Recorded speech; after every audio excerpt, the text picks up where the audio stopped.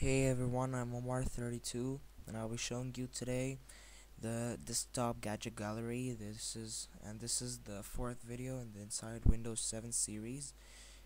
It's basically the same gadgets that were in the sidebar on Windows Vista, but without the sidebar.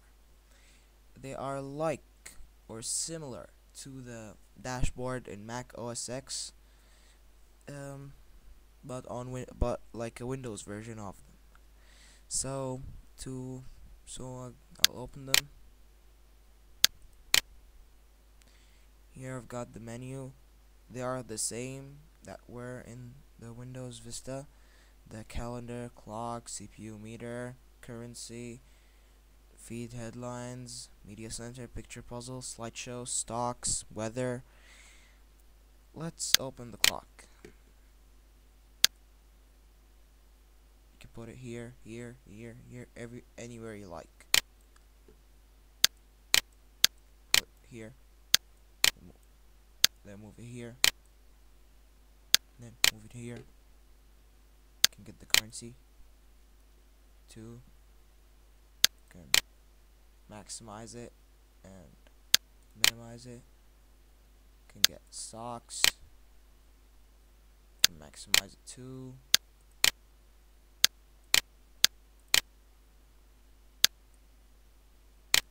Can get calendar, that's also maximizable. CPU meter, I prefer it maximized. So let's close this on media center.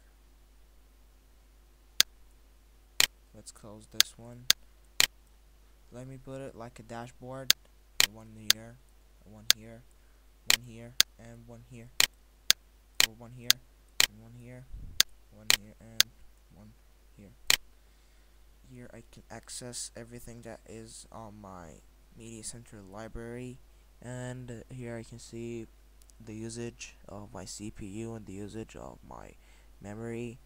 Here I can see the clock, here the calendar. That's basically everything in the desktop gadget gallery. The only difference between it and between the Windows Vista version that you had that kind of ugly sidebar which wasn't customizable that much. You had to have something that was black right here in this area, and it would increase your CPU usage and your RAM usage. So this is far more better.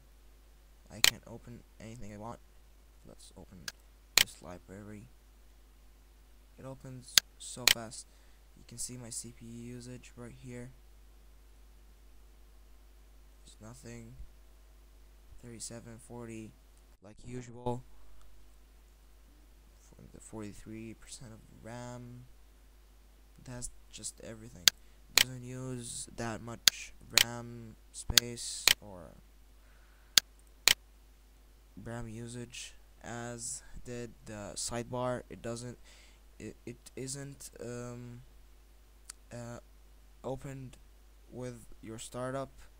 If you want to open it with your if you want to open it at startup, it doesn't slow down your computer, and it's basically a great improvement to the sidebar,